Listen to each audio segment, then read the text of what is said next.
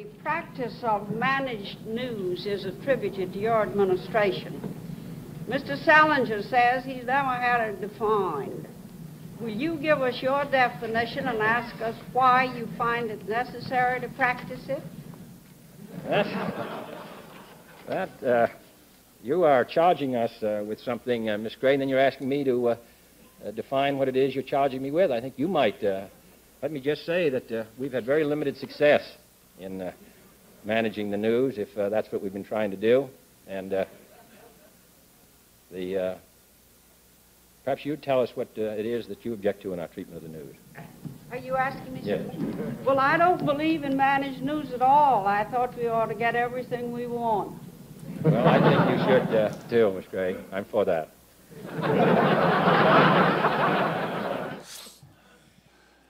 That was a great moment, but tell us about May Craig. May Craig, I competed with her in one sense. I was sending news to the Bangor News in Maine. She was sending it to Portland.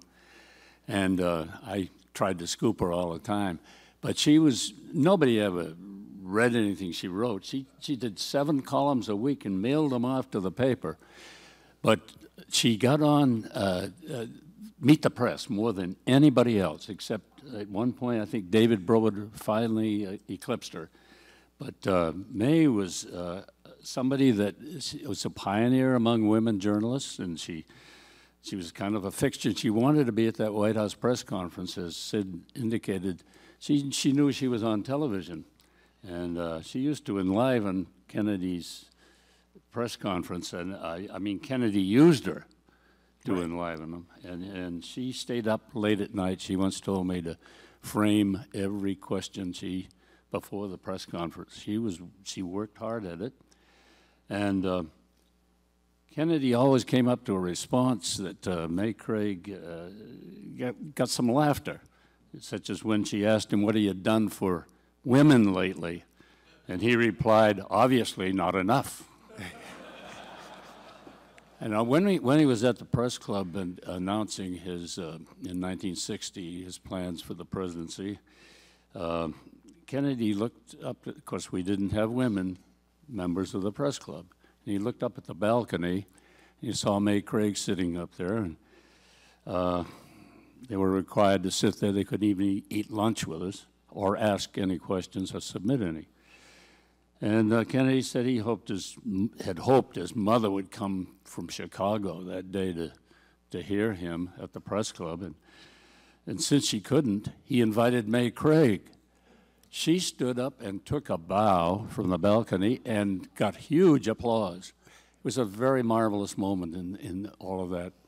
So I enjoyed May. She gave him things to talk about. Does anybody else remember a good May Craig story? Well, she did. Yeah. I think the question came up about women, how women were treated, and how people were placed in the house. I believe she's the one who said that women's place is in the front row, and it eventually happened with Helen Thomas. Well, May was always right up close, and she was recognized very quickly by him anytime. Well, she also what we saw there was Kennedy at his best, the teasing back and forth, the humor that he played off with her, made him very appealing to the country, and she became a fixture, and it was great. But what you said about the women in the press club, it's hard for the audience to realize. At that time, women couldn't join the press club. They couldn't eat with the male reporters. They couldn't ask questions. They had to sit way in the balcony. Mary McCurry, my dear friend, was sitting in the balcony. Doris Fleeson, great reporters, better than all of us put together, and they were relegated to the balcony. That's how much things were like then.